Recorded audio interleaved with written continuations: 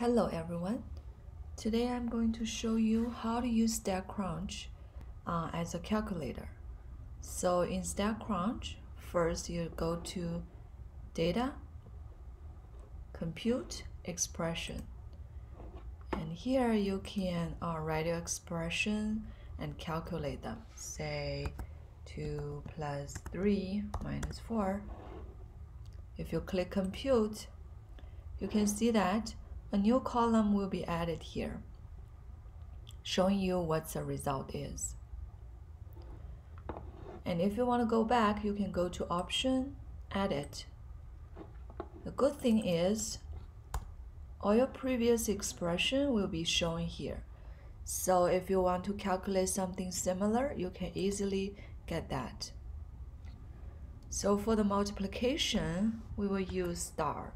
So 3 star 4 means 3 times 4, which is 12. Also, you can calculate division by using the slash. So 3 divided by 4 is, again, a new column is added, is 0.75. So when you do your calculation, it follows the order of operation. For example, 3 times 2 plus 4. It will calculate 3 times 2 first and then add 4. So that would be 6 plus 4, which is 10. If you want to do 2 plus 4 first, you want to add the bracket here.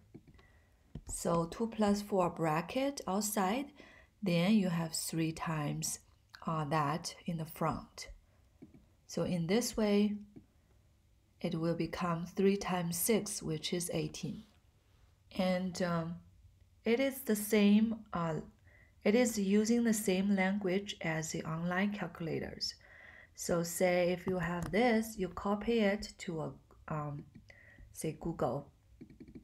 You copy it here and you click enter. You will see the result is showing here in the online calculator. So they are using exactly the same language. So in StatCrunch, it also has some other functions that you can use.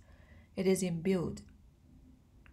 So if you click build, on the left you can see some buttons very similar as your calculator. So you can just press those buttons and do some calculation. And on the right, it will be a bunch of functions that you can use. For example, this FACT is short form of factorial. If you click that and click add function, it will be up here. And inside, there's one argument. You want to put, say, 4 factorial. So that will be 4 times 3 times 2 times 1. So if you click OK and compute, that will give you 4 factorial. So 4 times 3 times 2 times 1, which is 24. So StatCrunch can not only do what basic calculator can do, it also has some function that you could play with.